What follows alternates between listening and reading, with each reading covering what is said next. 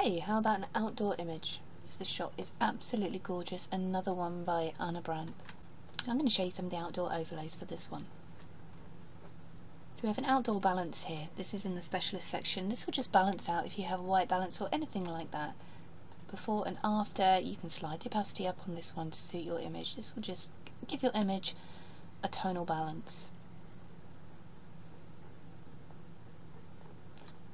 I'm bypassing the airbrush section right now, and I'm coming down to the finishing section. We have some outdoor finishes here. I'm just going to flatten down. So let's see. We have Fall in Love. This is a fall overlay. And lovely for couples. It just gives a lovely warm tint to your image. And again, you can slide the opacity if needed, but they should come on pretty much the opacity you need them to be. Golden Fall is another fall action, and this will add a lot more gold to your image, as you can see here.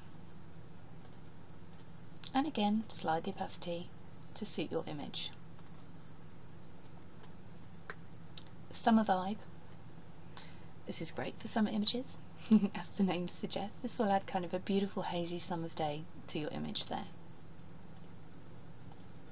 All non-destructive. As you can see, they don't flatten, they don't take anything away from your background layer until you save. Hazy Daisy. This is a lovely kind of lemon feel to your image here. It will haze all over. It will just add that beautiful golden summer day. Peach Pit. I love this one. It does what it says on the tin. Again, it will add that beautiful peachy haze to your image. Stunning for this image, I think. I like that one. Winter Tone. Is it cold? Do you wish to are they wrapped up warm? Do you wish to add that beautiful winter toning to your image? Again, this will do so. And Mood. This is for those who want to create kind of the darker, slightly more filmy feel to their image.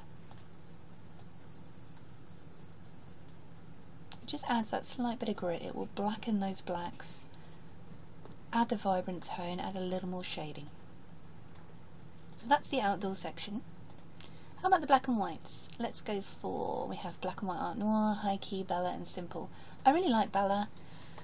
Bella is, as you can see right now, it is playing a lot of different things on your image to intelligently create the black and white.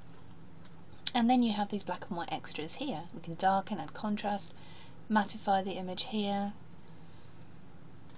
You can darken it down, maybe add some contrast. So that is kind of how to achieve the dark black and white. Back to Black and White Bella again. Let's brighten it up and add a little bit of matte. I'm going to take the brighten down a bit. Again, these are all sliders. So that is the kind of a light effect applied. That's just Black and White Bella. That is a lightening effect. And these are kind of the dark moody film effect.